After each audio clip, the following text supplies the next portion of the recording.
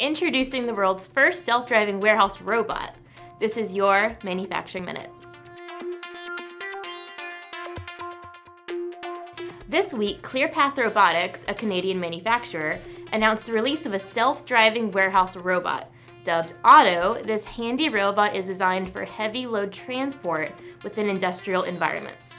According to the manufacturer, OTTO is ideal because traditional material handling systems can be expensive, and any infrastructure changes make adapting to a new environment difficult. OTTO tracks optimal paths to avoid any possible collisions and can transport 3,300 pounds at up to 4.5 miles per hour.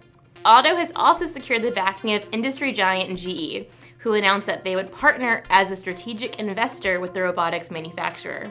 Are automation systems like OTTO or Amazon's Kiva robots indicative of a broader industry trend? Could these industrial innovations give manufacturers an edge against low-cost offshore competition? Email us or leave your comments below.